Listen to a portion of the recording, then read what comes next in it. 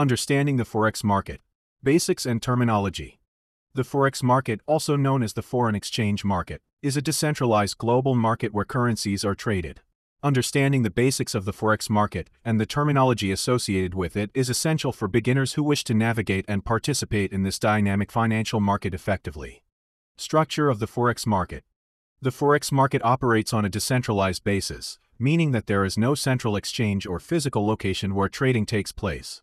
Instead, trading occurs electronically over the counter through a network of participants, including banks, financial institutions, corporations, governments, and individual traders. The market is open 24 hours a day, 5 days a week, allowing participants from around the world to engage in trading activities at any time.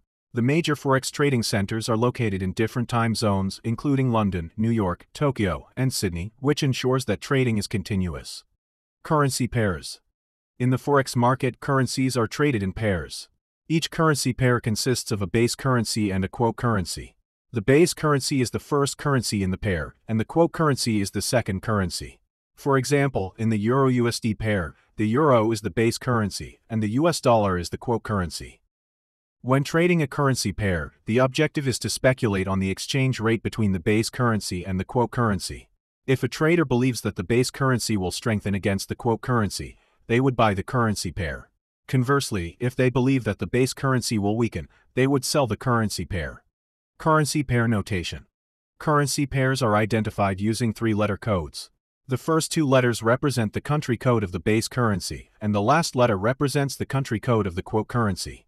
For example, Euro-USD, Euro-US dollar, GBP-JPY, British pound, Japanese yen, USD CAD, US dollar, Canadian dollar. Currency pair prices are quoted as exchange rates, which represent the value of the quote currency required to purchase 1 unit of the base currency. For instance, an exchange rate of 1.2500 for Euro-USD means that it takes 1.25 US dollars to buy 1 euro. Major, minor, and exotic currency pairs. Currency pairs are categorized into major, minor, and exotic pairs based on their liquidity and trading volume. Major currency pairs include the most actively traded pairs and involve major global currencies such as the US dollar, euro, British pound, Japanese yen, Swiss franc, Canadian dollar, and Australian dollar. Minor currency pairs, also known as cross-currency pairs, exclude the US dollar and involve combinations of major currencies. Examples include Euro GBP, GBP JPY, and Australian dollar Canadian dollar. Exotic currency pairs involve 1 major currency and 1 currency from an emerging or less frequently traded economy. These pairs often have lower liquidity and higher spreads, making them more volatile and less popular among traders. Bid and ask prices. In Forex trading, 2 prices are quoted for each currency pair: the bid price and the ask price. The bid price represents the price at which market participants are willing to buy the base currency, while the ask price represents the price at which they are willing to sell the base currency. The difference between the bid and ask prices is called the spread. The spread is the transaction cost for entering a trade and is usually expressed in pips, which is the smallest unit of price movement in Forex. The tighter the spread, the more favorable it is for traders. Pip and lot size. Pips are used to measure the change in price for currency pairs. In most currency pairs, the 4th decimal place represents 1 pip. However, some currency pairs, such as the Japanese yen pairs, are quoted to 2 decimal places, where the 2nd decimal place represents 1 pip.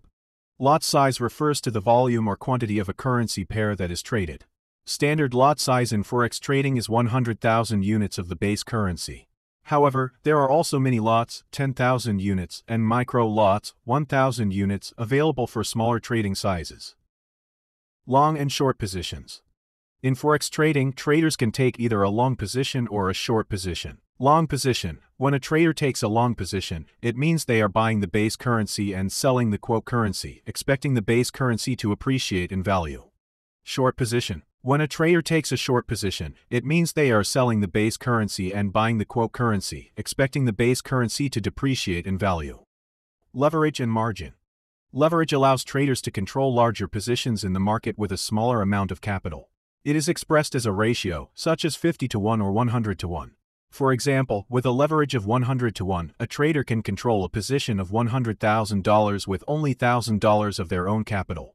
However, it's important to note that while leverage magnifies potential profits, it also amplifies potential losses. Margin refers to the amount of funds required to open and maintain a leverage position. It is a percentage of the total position size and serves as a security deposit or collateral for the leverage trade. Margin requirements vary depending on the broker and the leverage chosen. Conclusion: understanding the basics and terminology of the Forex market is essential for beginners. Familiarizing oneself with currency pairs, bid and ask prices, spreads, pips, lot sizes, long and short positions, leverage, and margin allows individuals to grasp the fundamental concepts of Forex trading. With this knowledge, beginners can better navigate the Forex market and make informed trading decisions. Get connected now with other traders on surefiretrading.com. Follow the link below the video and be part of the community.